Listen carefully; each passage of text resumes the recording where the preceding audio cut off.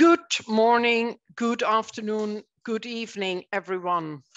Most welcome to the session organized by the Scaling Up Nutrition movement, because we want in this session to have many actors to take the floor on the how to get the food systems dialogues at a country, the multi-sector, multi-stakeholder country dialogues, how to make them fruitful, but also how to translate them into action. And we hope to have a couple of people from the country level, we're quite sure about it, who are experienced and who are not afraid to speak up and speak out about the do's, but also what you should avoid, the traps, so to say. We can see that the number of participants is still building up. In the right down corner of your screen, there is interpretation. There is a button, an icon that you can push for French and Spanish and English interpretation, so that you can listen and speak in French, Spanish, or English. So please choose the language that you would like to see.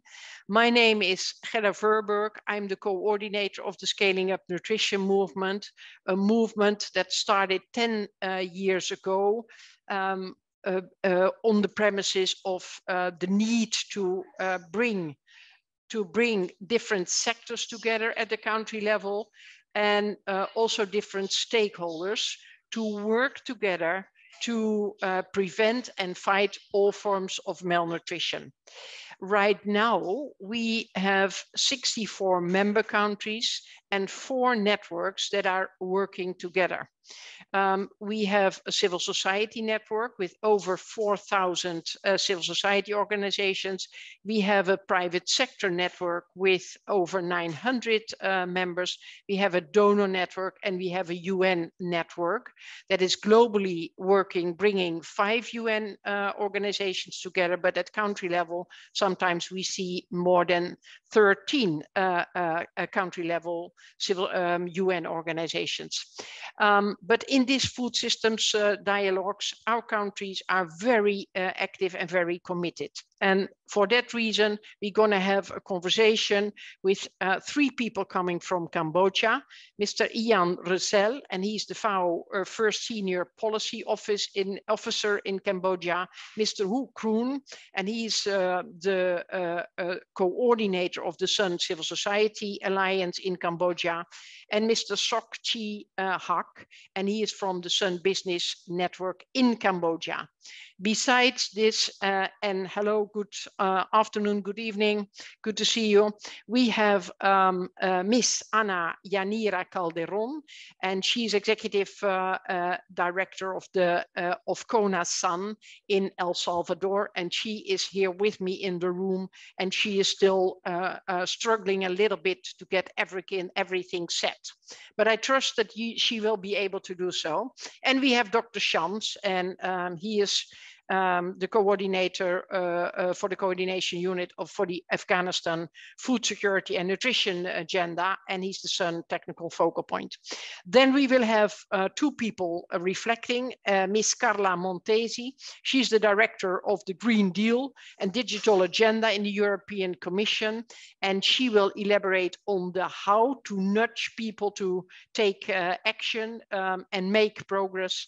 And Miss Inmaculada del Pino Alvarez, the Food Security Program Lead at the International Development Law Organization and member of the Government Action Area.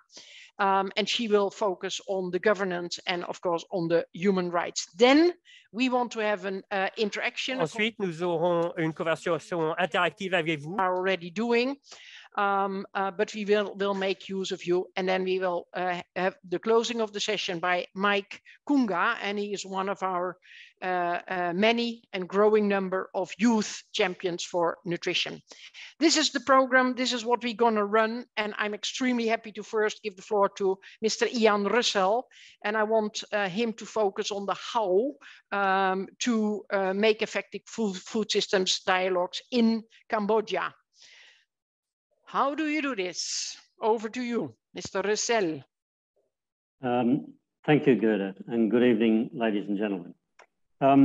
In Cambodia, I think we were lucky to have a very strong Sun movement operating, and that really gave us a running start on the dialogues, because we'd been working for a year and a half prior to 2021 on introducing the concept of food systems in Cambodia.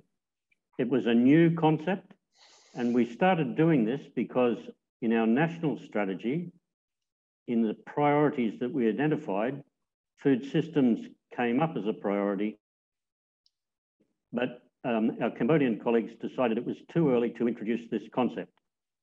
And I would have to say that through the work of the Sun movement, the colleagues that we have here, we were able to bring this new concept onto the table, particularly in working with youth. And that has really set us up for policy dialogue in relation to food systems and given us a very good and interesting set of dialogues in country and the ability to put this forward. You're muted right now. You've muted yourself, or yeah. Sorry. Yeah, Mr. Russel, why was it too early, according to the Cambodians? This was in 2019 when we released our national strategy for food security and nutrition. And in fact, we don't have the words in Khmer language for food systems that are understood, readily understood by ordinary people. And indeed, a lot of technical people struggle with the concept. So our challenge was to make this understandable to them. In 1 year, we had the Deputy Prime Minister first, and then the Prime Minister using the words in their recommendations to us. Yeah. So they're now part of the language. And what was the difficulty? Where exactly was it? Was it the difference between food security, let's say the calories, and the nutrition, the quality of the food, the nutrients? There was some difficulty in relation to that, like the differentiation between food security and food systems. Mm-hmm. And a main challenge was for people outside of nutrition to recognize that they were part of the food system. And at the very least, they are consumers and therefore central to the food system, but that all of these other processes in industry, trade, the food environment and so on, this is all what we needed to be talking about. And it took us some time to get that accepted. But we're now at a point where it's on the table and part of our dialogue. Yeah. Is there one specific moment that was the aha moment in this whole process that everybody at a certain got it? Yeah,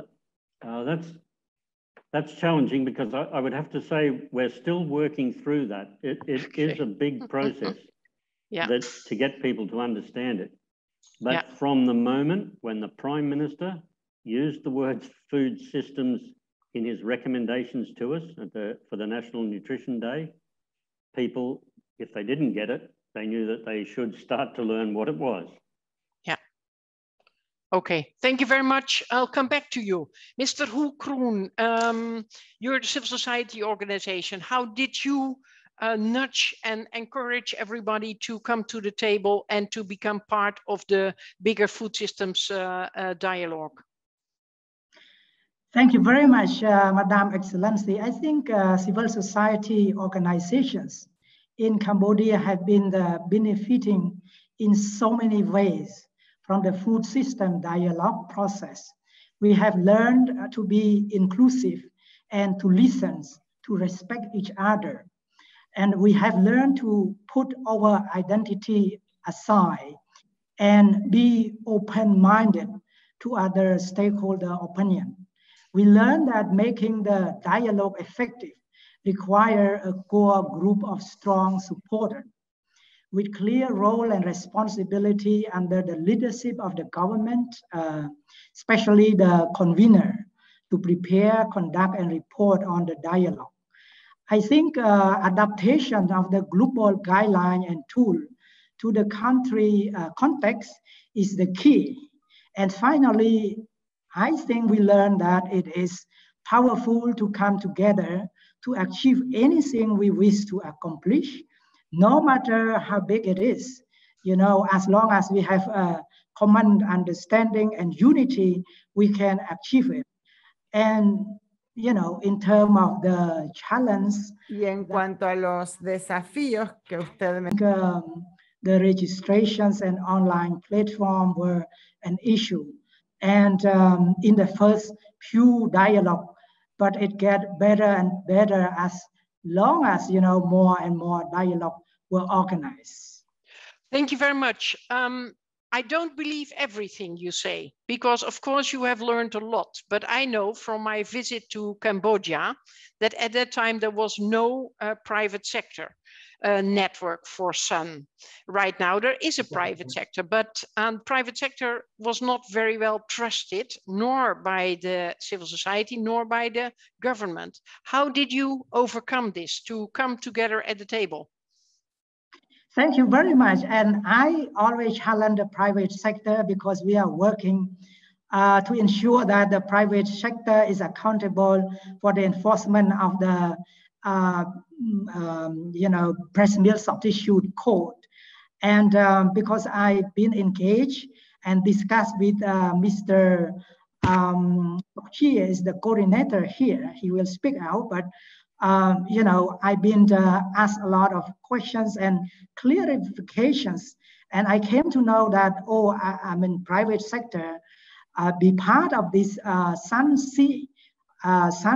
movement. It should be transparent and, you know, wholeness, and they have the principle of engagement. So that's why I think, you know, like the role after learning this, you know, I mean, the role of the private sector, I mean, play important role. And I think that we are really have a really good dialogue, you know, with everyone, including the private sector. Okay, let's involve the private sector. Mr. Sokchihak, you are the coordinator of the Sun Business Network in Cambodia. How did you come to the table? Well, thank you, Gerda. This is a very good question. I think it's easy because in Cambodia, all Sun networks work together under the leadership of Excellency Soksilo, the Secretary General of the Council for Agriculture and Rural Development, who is also the country Sun movement coordinator. So we work together, so it is easy for me to just come straight to the table. I think the more difficult is to involve our member to contribute meaningfully to these dialogues. But to jump to the table, it's actually, you know, easy because we are really in a small team that really supports CAN in organizing this food system summit dialogue. Yes. So are you representing a representative group of private sector, or is it only a small group of private sector, not representing the whole food involved private sector of Cambodia? We aim to represent the whole private sector. But for now, because our network have just been officially, you know, launched this month on the 15th. So at the first stage, we focus first with companies who are in the food systems, but we are strongly looking into companies that employs a large workforce. For example, the garment factory in Cambodia, which, you know, employ close to 1 million young women and young mothers. And so one of our priority now is trying to, for example, to implement this workforce nutrition with them. So yes, we aim to represent every private sector. We've been communicating with them that everyone have a role to play. And then whether you are a food system within, you are a private sector within the food system or not, we all have a role to play, at least as my colleague Iean mentioned earlier, as a consumer, you're part of the food system, yeah. Okay, yeah, Thank you very much.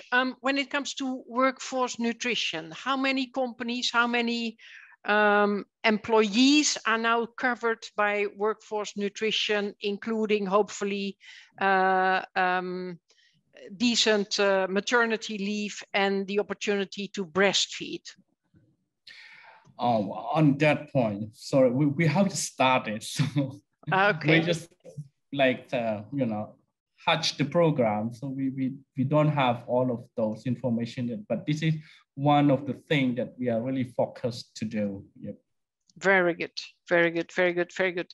I'll make sure to update. Sorry. Yeah, no. And I mean, we just hear because the country in-country food systems dialogues are not there yet. This is the pre-summit to take stock of where we are, but to also do the cross-inspiration. What can we learn from others? What can others learn from, in this case, from Cambodia? Thank you very much. We come back to you and to all. So please keep your cameras open so that I can call on you. Now we first go to Ana Yanira Calderón. She is the Sun Movement focal point from El Salvador, working in CONASAN. Madam Calderón, you have already arranged many food systems dialogues. Tell us how many, and tell us what are the concrete action results so far, and what triggered different stakeholders to come together. Over to you.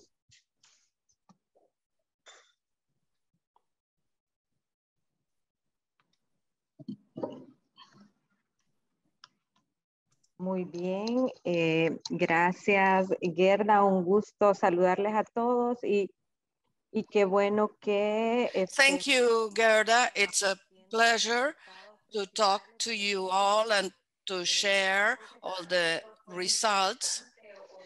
It was very interesting and very promoting for us is to accelerate the processes and the politics within the food systems, the Ministry of Health. Yeah, go ahead. Yeah. So I was telling you that at some point the Ministry of Health started working, and we had lots of hope in terms of there were lots of institutions and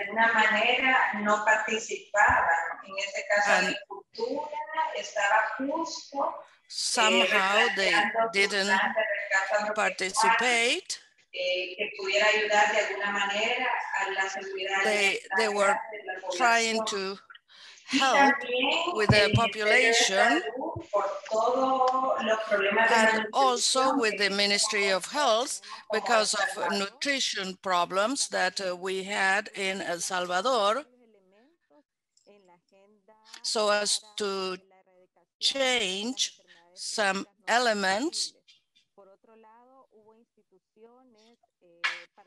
On the other hand, there were institutions. In the case of CONASAN, like the National situation with sport and how we could promote food systems. On the other hand, I was telling you that in El Salvador, we took part in 5 dialogues, and all institutions, producers, women's groups, the indigenous groups, and also there was something important in these consultations. Historically, we hadn't consulted people with different capacities, because there are also nutrition problems for those people. So we had to see how they work, how they live in those areas. And we were able to Anna, establish strategies. I'm going to ask you a question, because Anna, please put your micro on mute, because we are in the same room and it's a little bit complicated. Anna, how did you bring the different departments together?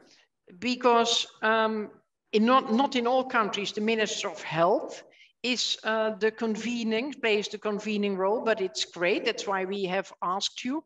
But how did you bring on board all the other departments? Over to you.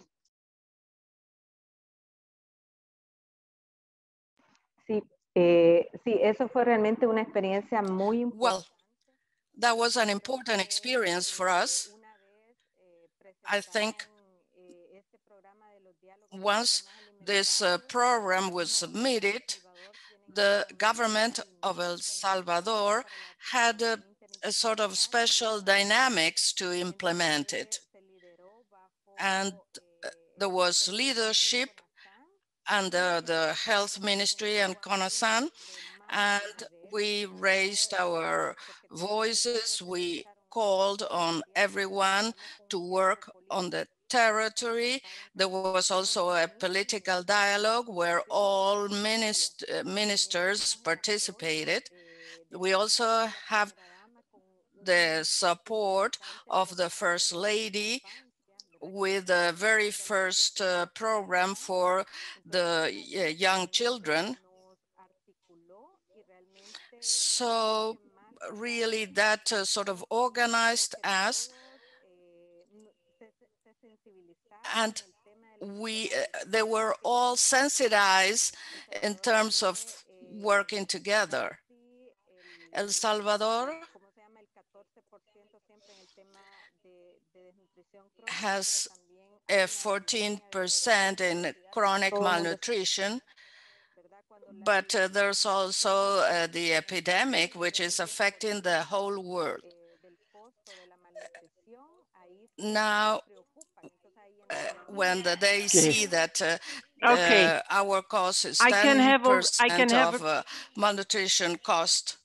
I can have a conversation with you for one whole day with each of you, I'm quite sure.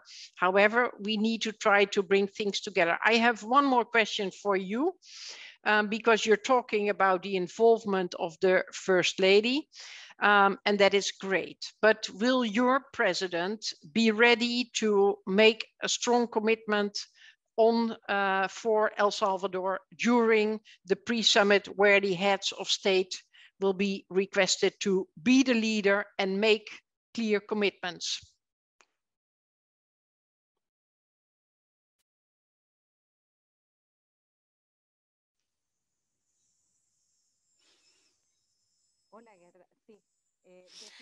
Hi, Gerda. Yes, definitely.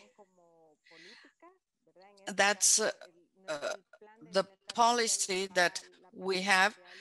The plan of social ministry is to work on this food program.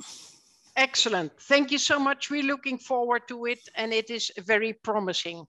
Let me now go to Dr. Shams. Dr. Shams, I have already pointed at the complicated situation. You're one of the countries in the Sun movement who are in so-called fragile situation.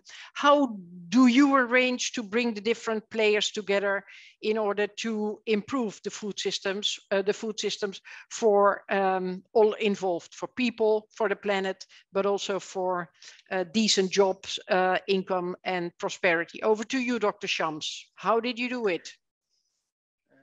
Thank you, Gerda, and good afternoon to everyone.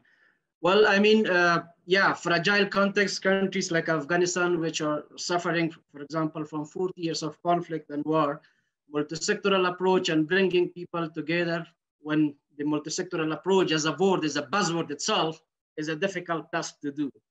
But it is also an opportunity to use diverse and different ways and methods to bring people around one table that they discuss. So practical examples from Afghanistan are that we actually go to the high political level for the support. When we started the food system summit dialogues, this currently, and even before under the Afghanistan Food Security and Nutrition Agenda, we always relied on the political will and the political support. So that is already available. That is one thing that we always run to them. The second thing is that we have we already has established networks, platforms, and at the subnational and national level for the food security and nutrition agenda. So when we were called that we should technically lead the food system summit dialogues, it was a challenge, but not a scary challenge to us because we already had the established networks. Luckily, because of the Sun movement, we already had the platforms and also knowledge how to do these consultations. The third point was that we have a very good partnership with the UN colleagues here in Afghanistan. So the UN Residence Coordination Office, our UN colleagues like from UNICEF, WFP, FAO, and also WHO, they actually provided a very good and timely support to us. But you know that in Afghanistan, especially in these days, not only with the COVID, but you know that the political and the military situation has worsened, we applied different methods. First, we went to those provinces that we could do. We were able to travel. Of course, we had a big plan, but our movements were restricted because of the security situation in those provinces. But we went to some of these provinces. The second thing that we also did, that was the virtual meetings with diverse stakeholders and people in those provinces. We had also in-person discussions at the Kabul level and also group level discussions at the Kabul level. And to be honest, in provinces that we went and in Kabul, we also knocked the door of restaurants, some shopkeepers, some traders, and talked to them about how they really see the food systems in Afghanistan and what will be the game-changing actions in coming 10 years. So from one hand that we are obliged and we are deprived for the opportunities, but at the same time that challenges actually create for us to do more and to probe diverse actions and interventions to bring people around one table. And I must say that the scaling up nutrition, the Sun movement coordination that we have, but at the same time that the structure we are established coordination platforms that we have established under the Afghanistan Food Security and Nutrition Agenda. Thank you very much. Very, very good to hear that it's helpful to build on what is already there. I would like, before I go to Ms. Inmaculada, Alvarez, and Madam Montesi, I would like to ask one question that is in the question and answers box. Mr. Russel, can you answer the question how to avoid or deal with conflict of interest, especially in the when it comes to the different stakeholders? How to avoid it, or how to deal with it? Mr. Russel, please come in. Thank you, Gerda. And I think the main way to deal with this is not to avoid the conflict of interest, but to, in fact, to expose that conflict of interest. And the more that we can talk about the issues and see the points of view of different stakeholders within the food system, the better we will be equipped to make decisions about which directions we should take and decisions that are necessary. So yeah, getting it on the table and talking frankly and making sure that all the voices are heard. Can I ask for one example? I'm very often hear that people say, but the private sector has such strong lobbyists lobbying people in government and lobbying the parliament, etc. They will never give up, and their only interest is to make as much as possible profit. How would you deal with it in the situation in Cambodia? We have quite a challenge there because things like the consumer protection law and the institutional environment to support that is quite new, but they are moving into place. So we do need the laws and regulations, and above all, we need to ensure that there is enforcement. So, you know, we start in an area like we've been talking about with breast milk substitutes as an example, and work from there and show by that work that government and other partner stakeholders are committed to the enforcement of the law, and then work with the private sector to show that the testing is fair and that if penalties are imposed, there's a reason for it. But that's in the case of penalties. Yeah. There's a lot to be done for the awareness raising, like working with our new business network and getting people on board with the ideas. Yeah. I'm not saying penalties. Thank you very much. I leave it here because we need to move to the answers, but your recommendation is don't avoid taboos. There are no taboos. Put them on the table and try to take them forward, deal with them. And discuss them and then sort out whether you can find solutions. I come to Madam Alvarez from ITLAW. Can you, listening to the conversation here, can you give us some concrete advice and recommendations on the governance of the food systems dialogues, but also on the governance of the transition towards a food system that serves people, planet, and also creates prosperity? Madam Alvarez, please come in. Thank you very much, Ms. Gerda. It's a pleasure to be here today as the International Development Law Organization. Just a brief introduction to us, because we are the only global intergovernmental organization exclusively devoted to promote the rule of law to advance sustainable development.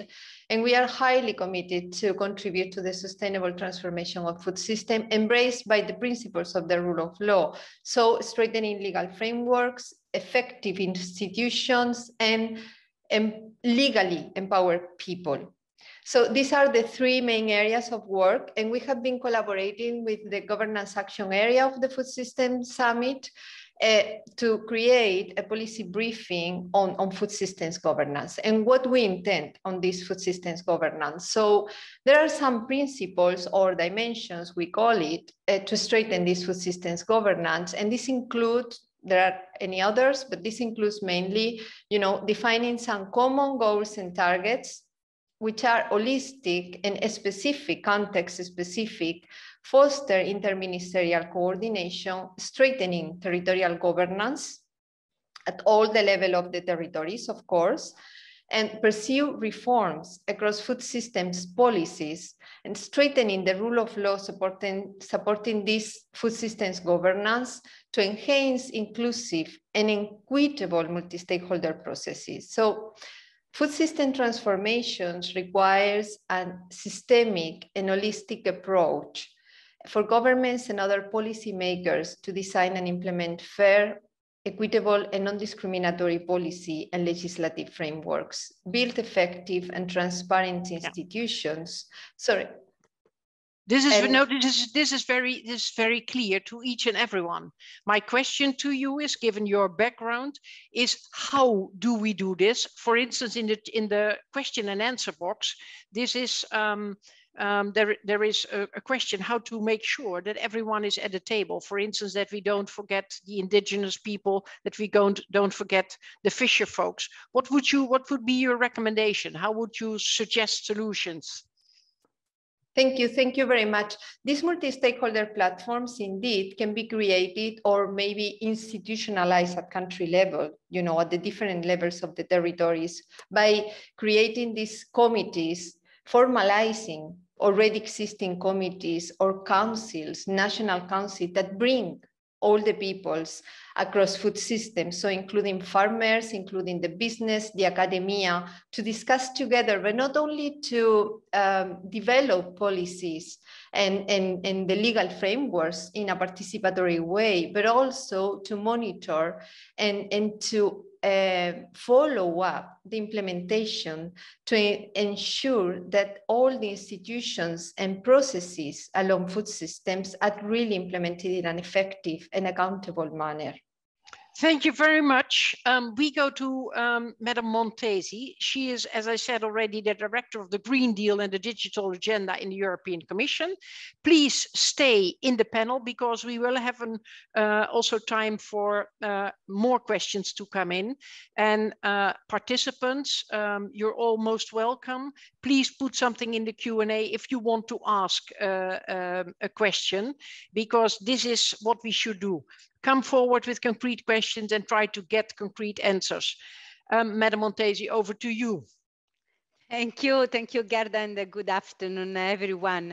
Was really a pleasure to hear from the panelists, and allow me immediately say that, of course, this summit, this pre-summit, it's really punctual this year to draw worldwide attention to the need for a long-term strategy for more sustainable and equitable food system. And allow me to say immediately that, of course, the European Union and its member states are clearly fully committed in working with countries from all the regions of the world, with the relevant stakeholders, really to achieve an ambitious outcome of this summit. And Gerda, as you mentioned, an effective follow-up actions.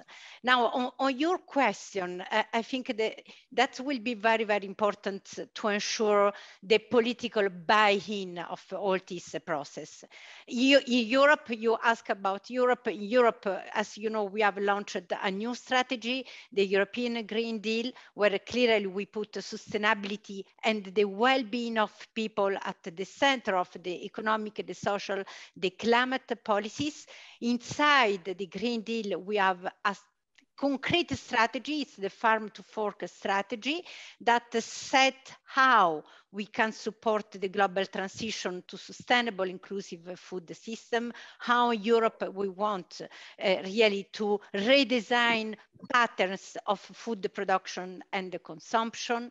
And allow immediately say to you that, of course, we firmly believe that to succeed in implementing this global transition, we need a strong partnership. We need a collective action of different stakeholders from various sectors. And this is what we are doing, trying to implement to ensure the involvement of all stakeholders, from the public and the private sector, the civil society organization, the knowledge institution, the policy maker.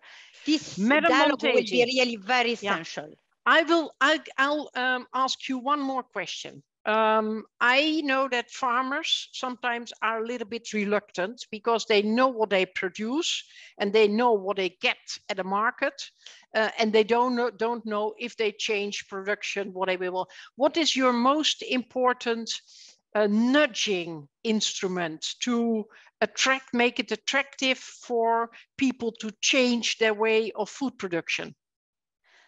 Their involvement, the involvement of the farmers and the involvement of the youth that we work in the future in the farmers will be essential. And what we need is to ensure that everyone come on the table in the same way, in the equal terms. So sometimes we need also to ensure to have an enabling policy environment. So we need to find the way to listen to the farmers' problem, to listen, to work with the farmer organization in the way that we will be able to listen what are the key issues for them. Of course, one of the key elements that come on board that was raised by the previous speaker, it's the support to the private investment also from the farmers. And for this, we will need, of course, new financial tools. But we can come later on this question. But the key point will be the engagement of everyone. Yeah. Be involved and put also difficulties and potential conflict on the table. Exactly. Yeah. Thank you very much. Maybe we come back, so please stay connected. We go first to Mike Kunga. Mike, I know you're there. Please give your reflection. Is it helpful so far? Where can you step up further? Because you count on us, but we very much count on you. Because you're the generation to take it forward and to leave this world a better place to each and everyone. Mike, the floor is yours. Thanks so much. A pleasure to be here. And hi everyone, wherever you are. So perhaps listening from the discussion, what I can say from this is how to bring the diversity of knowledge from all key players. And this can only be brought about when we engage everyone, starting from farmers, youth, indigenous people, and the like. But one key thing that I want to highlight is how are we going to promote the dialogues among these key players themselves, not us being part of it. For instance, how are we going to promote the dialogues? Promoting dialogues among the women farmers? How are we going to promote dialogues among the indigenous people? So when we bring this knowledge together, it will be key for us to digest and improve our food systems. So moving forward, I'll be quite interested to engage more in this discussion. See, this was just quite my Mike, I would like to challenge you. What do you want people to do to involve these people more into the discussion? What would be your recommendation on how to do it? The first recommendation which I can say right now is to reach these people wherever they are. For instance, if you're talking about youth in rural communities, you need to reach the youth in. And for instance, talking of women farmers, we don't have to do the dialogues just in general, maybe at national level or maybe at regional level, but we need to reach them in their communities so that we bring their knowledge together. So that would be the very best recommendation which I can give from this discussion. Yeah, thank you very much, Mike, and all people in the panel, please raise your hands if you want to jump in, but I try to summarize a little bit some questions in the Q&A box. There are different questions about how to make sure that you don't leave anyone behind from the dialogue table, that everyone who has a stake and want to bring in something will have a seat at the table, can be invited. I would like to go to Mr. Kroeun. Kroeun, how did you make sure you're coordinating many civil society organizations in Cambodia? How do you make sure that this community, people's movement is not left out from a food systems dialogues and that they feel involved and engaged? Thank you very much. As I said earlier, it is important to have all different stakeholders from national and sub-national level, and also from different sectors to join force in this movement.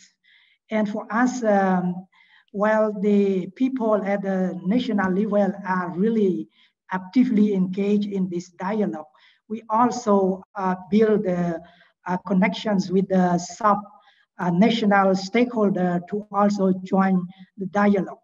And for this, we've been engaging in supporting to have the sub-national, provincial, and district to join the dialogue in several occasions, in which a few provinces where we have the minority groups actually also have the representative to join with us to express the opinion and the idea about the sustainable food system visions for the Cambodia and how we can reach to that visions.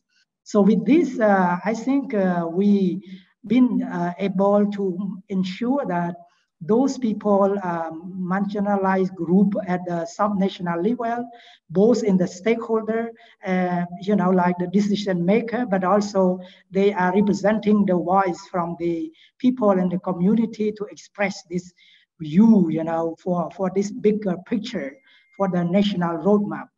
Thank you. I am a leader of a regional women's platform of food producers.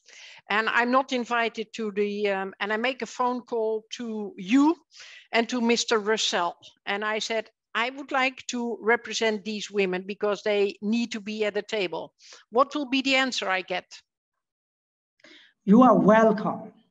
We will have to get you for full participations in the food system dialogue. Wherever you are, we will have to connect you. So that is my answer.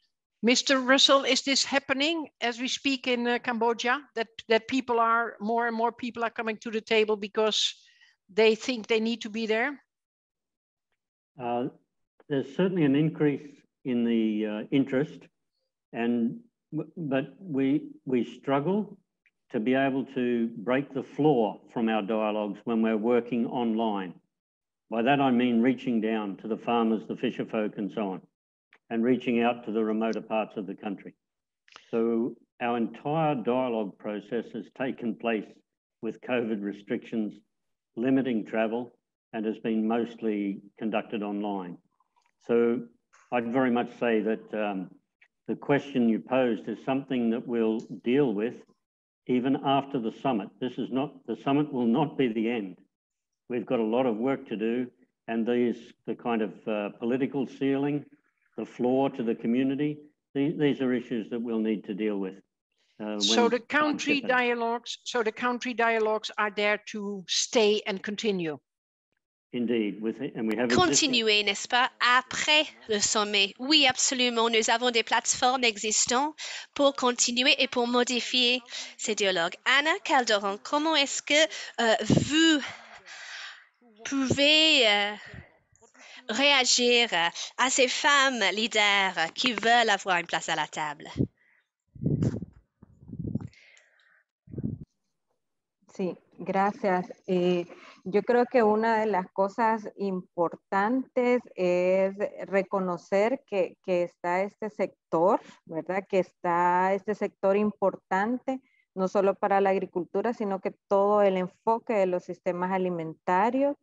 Se dio el ejercicio, no solo por el gobierno de El Salvador, sino que Naciones Unidas también ha identificado muchos grupos. Se sentaron y ahora en la construcción de algunas políticas y programas se está tratando de retomar esas sugerencias y esas valoraciones que está generando este grupo poblacional importante. Entonces, también son bienvenidas, ¿verdad? Para todo el tema del desarrollo, en todas las aristas, desde la nutrición, desde el primer eslabón de producción hasta el consumo, la mujer juega un papel importante y creo que ahora, si no tomamos en cuenta realmente el rol que tienen, los sistemas alimentarios no van a funcionar. Entonces sí, todas son bienvenidas y realmente se está tratando de retomar como parte de las prioridades y de las políticas que se están generando en el gobierno. Todos son bienvenidos. Sí. Thank you very much. Madam Alvarez, how do we get it in the leadership's portfolio of the presidents, of the leaders of a government, the presidents and the prime minister?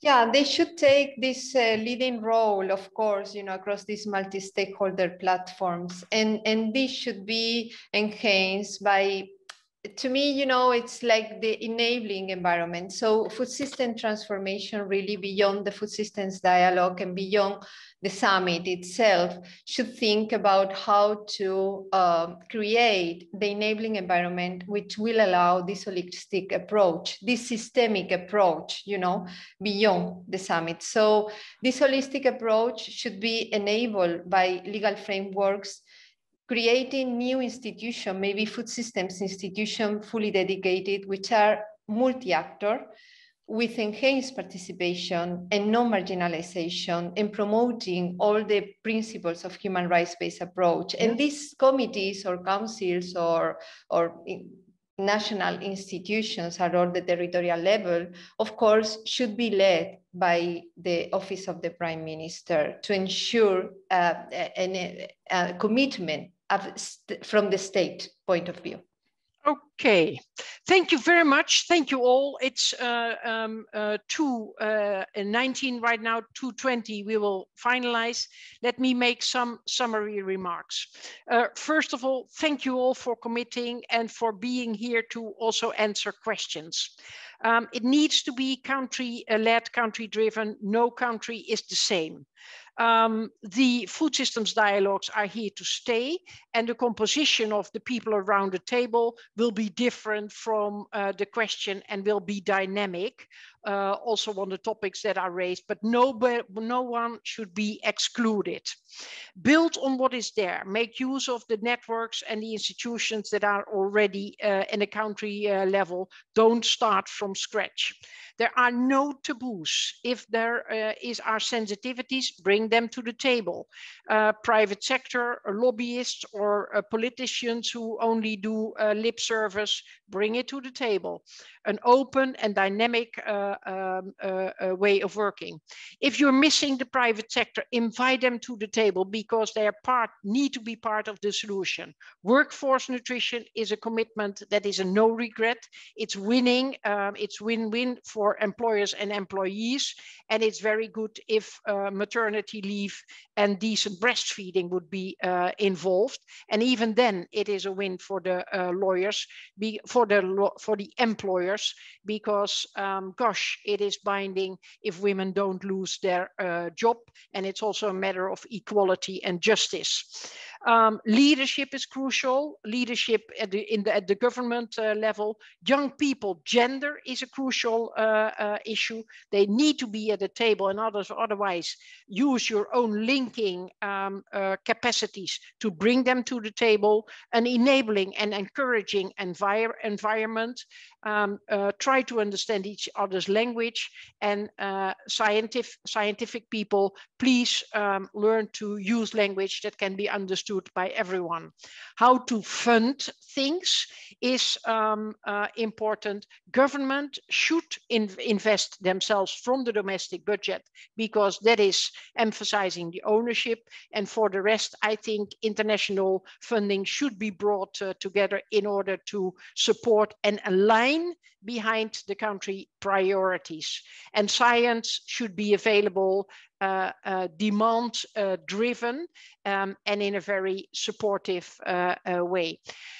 We have not been able to answer all the questions. We had only 50 minutes, but I would like to ask all the participants, applaud, big hand for yourself, for your active commitment. To all the panelists involved, thank you so much. We count on you. Please move on, because we are not there yet. We are only starting, but we are part of a transformation that is exciting, because it's serving people and our planet alike. And finally, one big hand for all the people who have been working so hard on the organization of this event. And with this, and raising my own hands for a big hand to everyone, I would say thank you so much. The meeting is closed.